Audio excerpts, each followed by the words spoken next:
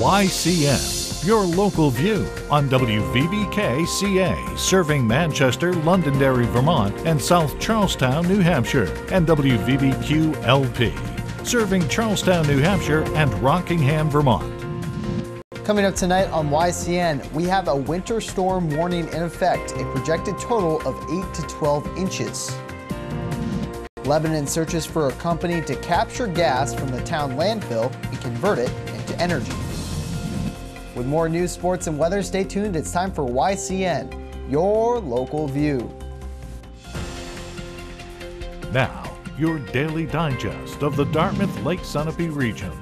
News, sports, weather, public affairs, and all that is happening in our area. The YCN News Hour, your local view. Welcome back. I'm David Carmichael. We have a winter storm warning in effect. Have your shovel ready and your wood stocked because there's going to be a good amount of snow heading our way. A projected total of 8 to 12 inches for tomorrow. Going to be a snowy and windy day with some pretty cool temperatures. For Friday, those winds are going to blow away most of the storm, giving us a few clouds and some sun. Saturday, another system stopping by for the weekend in the 20s. Going to continue into Sunday and some possible flurries in the AM, and Monday, clouds and sun most of the day. Financial difficulties weighing on a Vermont-based company have snagged a potential methane to electricity project at the Lebanon landfill that would provide relief for noses and wallets across the country.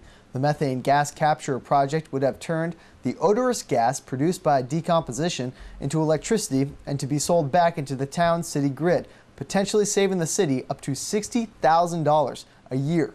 The city is in search of a new energy company to build the project after renewable energy company known as Carbon Harvest in Burlington had laid off 6 of its 11 workers. According to the Lebanon Solid Waste Manager, George Murray, they should have more information in 4 to 6 weeks.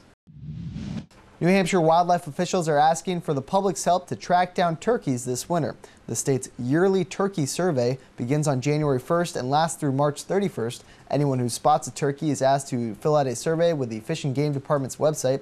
They're especially interested in the North Country, along the Connecticut River and throughout Cheshire County, areas where fewer than 25 flocks were reported last winter.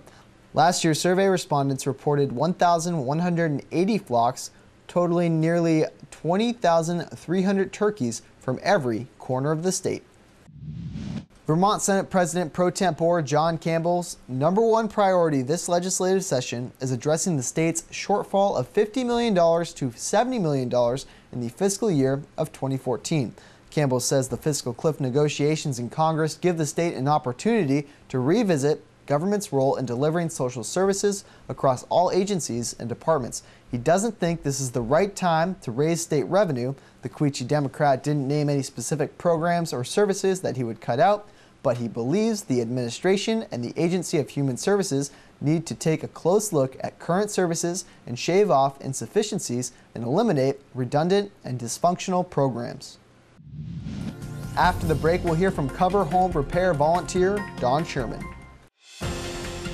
The YCN News Hour continues in a moment.